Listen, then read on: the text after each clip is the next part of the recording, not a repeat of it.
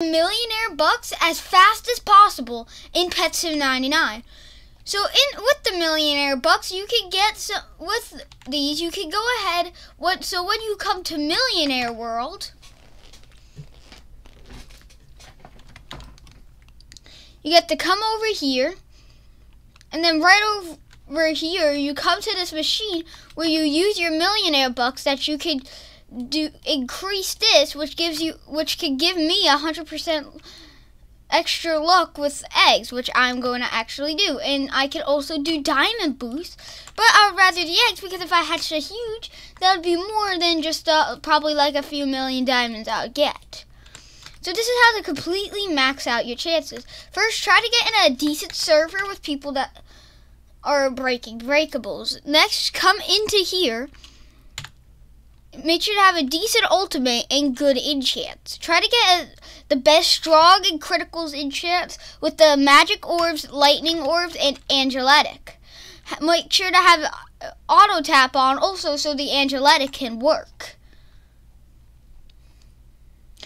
And make sure to be trying to get some of the best stat pets in the game right now. My best is this Lux Peacock, which is worth 14. Which I have 2 of them, but you can at least you can still get some of these for a decent price.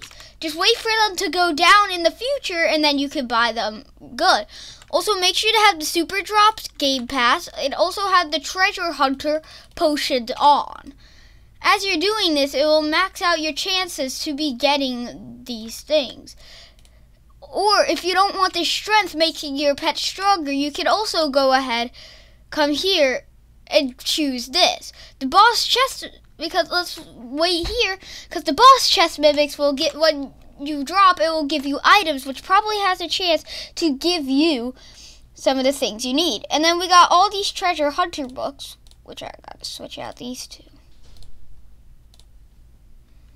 Which I got all these treasure hunters that are going to help out getting this. The potions are also going to help out as you're breaking all this right here. And this is a really good strategy to doing this, because you can get a lot done. We just have to break breakables and wait for the boss chest to spawn. We're getting as many of these things as we possibly can. We can see how they're beating up this area.